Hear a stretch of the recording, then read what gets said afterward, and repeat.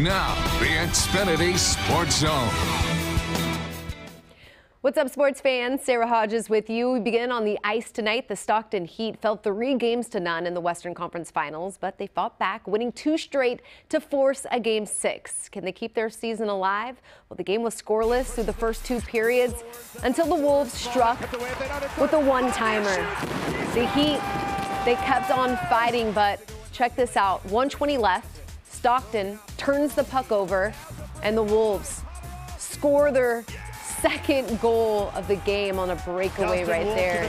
Now just 30 seconds later, another Stockton turnover leads to an open net goal for the Wolves, who took a 3-0 lead, and time had finally ran out for the Heat. The final was 3-2. This is the end of an era for Stockton, as the Heat will be headed to Canada.